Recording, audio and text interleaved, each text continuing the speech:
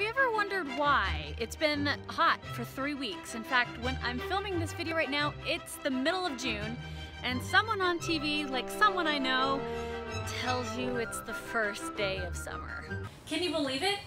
It's summer. Officially. Well, believe it or not, it's actually something you can solve with meteorology. So to explain how we currently define seasons, I'm going to need two things. I'm going to need a globe and something to signify the sun, so headlamp will be natural. But it seems a little bright in here. Can I have the lights off, please? Thank you! So, as many of you already know, the Earth is actually on a tilt. Luckily for most people who own a globe, and especially me, I hope, the globe is actually already on a tilt. That tilt of the Earth, just in case you wanted to know, is 23.5 degrees slanted from directly 90 degrees up and down. So the sun isn't on a tilt, no matter how you think it looks when you're looking at the sky, if it's directly overhead or it's either west or east. So, for the sake of fun outdoorsiness, I'm using my little headlamp. This is how we define the seasons. Winter is actually 23.5 degrees south. When it's that angle, it's actually winter. However, in June in the northern hemisphere, when the sun is pointed 23.5 degrees north, that is actually summer for us. Now you might be asking, how in the world do we get autumn and spring? So basically, it's the halfway point, because the sun has to get from south to north at some point. So spring is actually the transition from 23.5 degrees south to the equator. Fall is actually 23.5 degrees north to the equator heading south.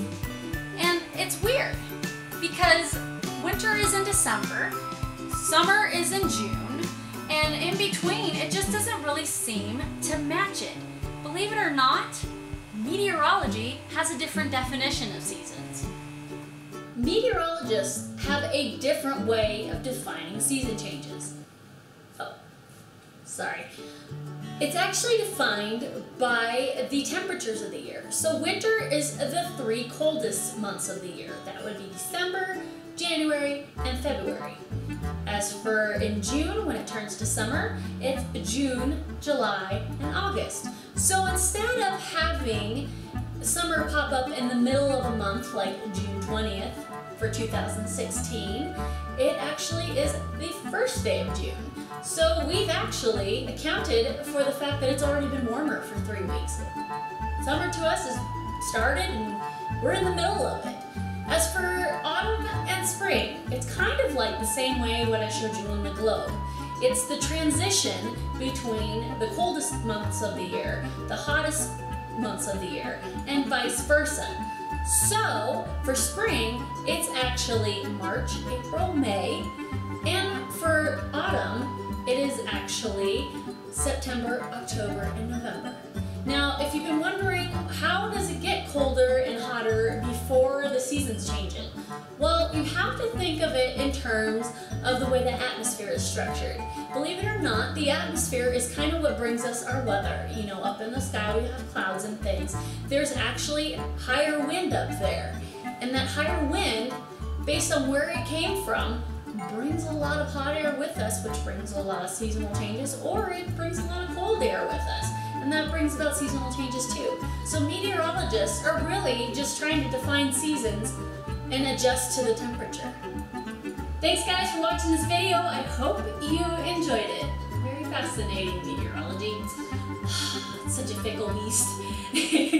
Don't forget to give this video a like. If you are on YouTube, don't forget to subscribe. The button is below. Or if you're not watching on YouTube, the link to subscribe is actually at the end of this video.